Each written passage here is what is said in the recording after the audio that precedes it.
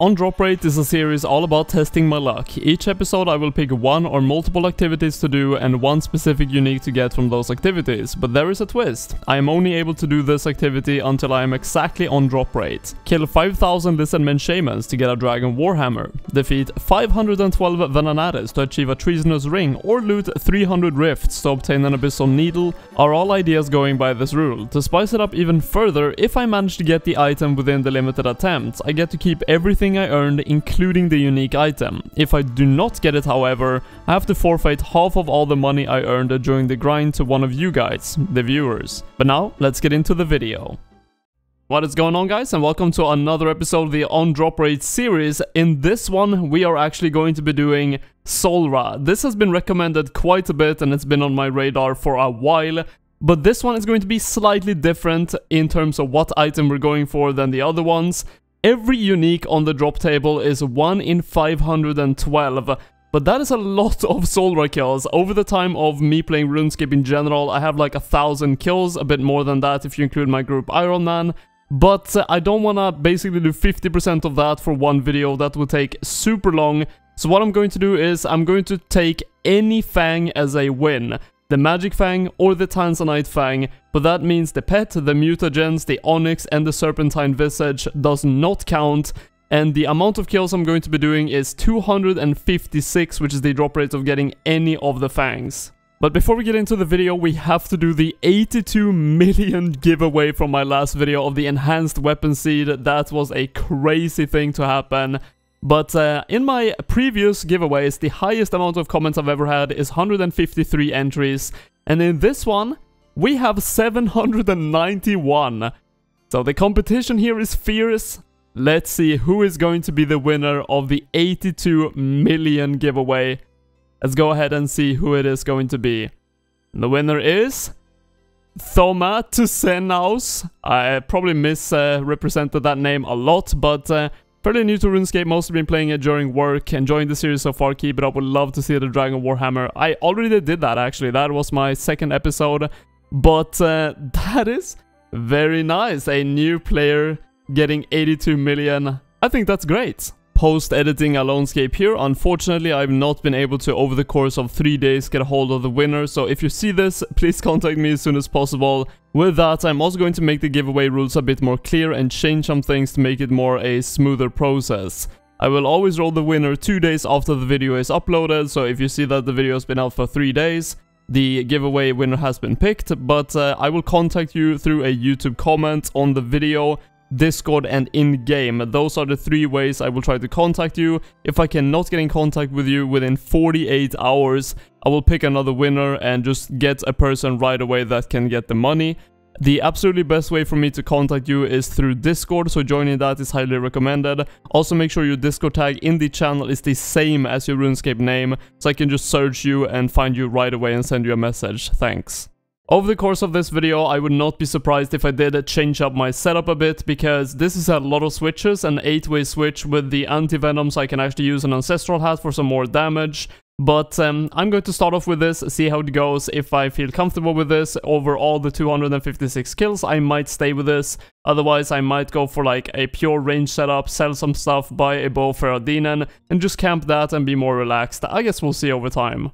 And when it comes to my collection log, I have 1001 kill count on this boss. The only items I'm missing is the mutagens and the pet, so getting any of those would be really nice, but of course they do not count towards winning the challenge. Only the Magic Fang or the Tanzanite Fang would, but that means we're going to be ending at 1257 kill count if I do not win the challenge.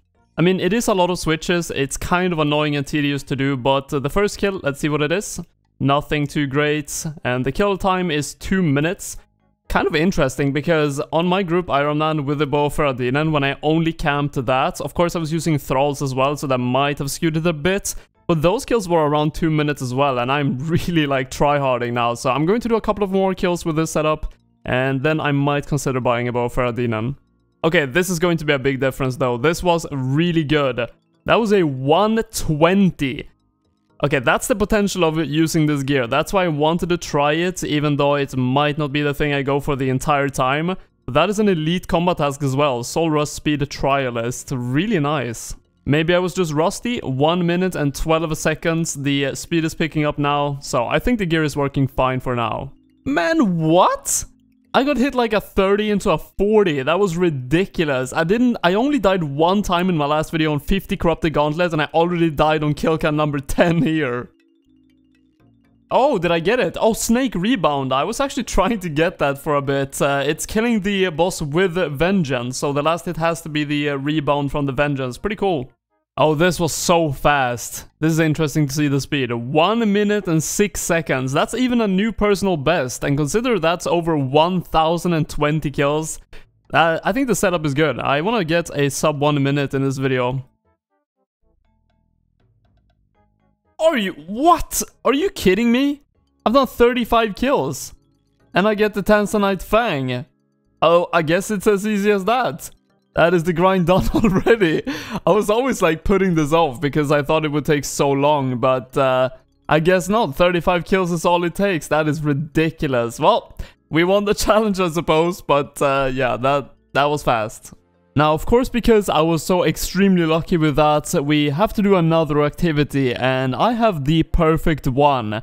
I am going to do some God Wars for the first time in the series, and the boss we're going to be taking on is Kriltutsaroth, or however you pronounce that. Honestly, I have no idea. It's the Samarak boss of the God Wars dungeon, and there are 2 items that are both 1 in 127 drop rate, and that is the Steam Battle Staff and the Samarakian Spear.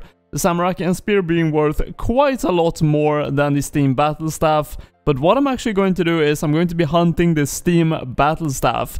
Why I think that's more interesting is because if I do get a Samarakian Spear, that is a lot of money I could potentially have to give away, but if I was going for the Samarakian Spear, there would never really be any loss for me, because if I got the Spear, I get to keep everything. If I do not get it, I would have to give away like 500k. So I'm going to be going for the Steam Battle Staff, doing 127 kills in total.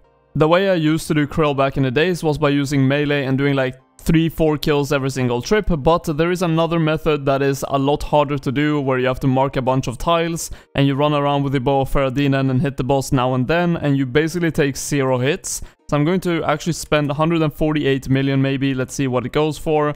146 million on a bow of Faradinen, and I'm not going to make it infinite charge because I do want to sell it back later, but at least I have some crystal shards from the corrupted gauntlet grind right here. So this should last me quite some time. Let's do 200. And now it is charged with how many charges? 20,000. That should definitely be enough. And there he is. He is actually very intimidating because I have never done this method before. I watched a guide and I just marked all the tiles. This is going to be a learning process for sure, but it is, as I said, something I want to learn. And I have currently 101 kill count on this boss.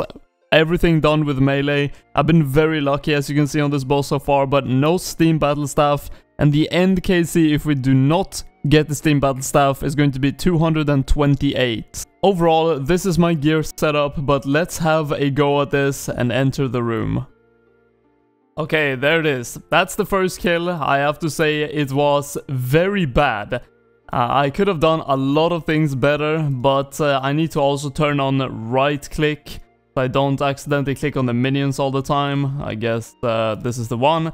That's going to make it a bit easier, but yeah, first kill down at least, and I did not die. Also, after you complete the kill, you can actually blood barrage off these minions. They stack up real nice, and you can actually get full HP between every single kill. You can see I'm at 86, and I started at like 30 HP. And I do take a bit of damage when doing this, and I do screw up sometimes, so it is very nice to do this. Even though I basically screwed everything up and that was my first time ever doing it, I still managed to get 7 kills in that trip, and I know I can get a lot more than that if I do it correctly. I should basically be able to stay there as long as I have prayer potions, I'm pretty sure.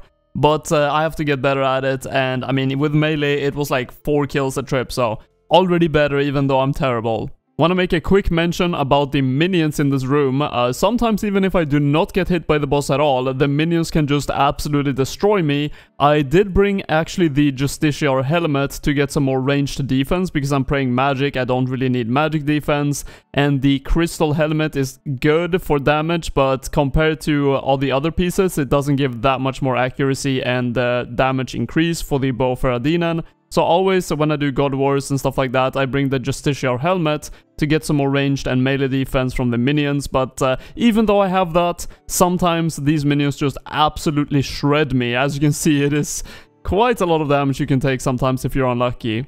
Man, the day has been very interesting. I lost my cannon base because I teleported out without picking it up.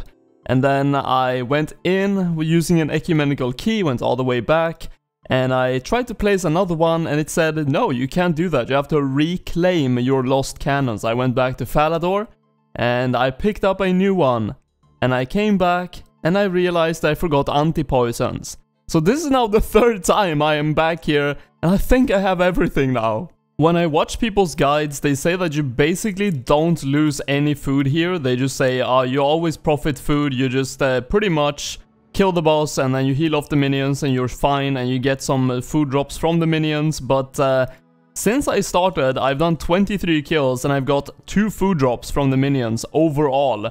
So that is pretty unfortunate. Maybe I'm just unlucky, but also I do actually get hit by the boss now and then, so I am kind of struggling doing this. But it's all a learning process. I'm probably running the wrong way sometimes and screwing up things. But over time, hopefully, over these 127 kills, I will learn quite a bit. I don't know if I actually showed an entire kill, but you can see the markers on the ground. They have different numbers, and I start on number 1, do 1 attack, run to number 2, and then now I click on my cannon base, which is a red click, meaning the boss just can't hit me for some reason. I don't know, Pepega boss. Run to 4, 5... and every single time I go to a marker, I hit the boss once. Sometimes here on 7 and 8, I do actually just skip 8 because I'm scared of the boss. I'm inexperienced and I just go to 1 again. But yeah, I just repeat this over and over until the boss is dead. After that, I just range the black ad, I don't know what it's actually called, but the major. And then I mage the 2 minions at the end, stacking them together so I can barrage them. What? Wait, my cannon base...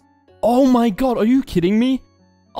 This is proof I've never done this before, man. I didn't know that the cannon base despawns after the timer. I guess I have to pick it up randomly, like after a couple of kills and then replace it. Okay, well, I guess I have to reclaim it again. But that is kind of awkward. I guess the trip is ending now. Nice, would you look at that? Godsword Shard 2, the first unique of the grind, and it is like 150k of course, but not a collection log pop-up because I've already got that before, but nonetheless it's always nice to see uniques on the ground. Not quite the halfway mark, but a milestone I would say. That is kill count number 50 of the grind, and I have only died 1 time so far, which is actually the trip before this. That's why you can see the things I have on the ground right here. And I did actually get hit like a 45 or something from the boss because I was a bit slow, but 1 death in 50 kill counts when I've never done this strategy before is pretty good to me.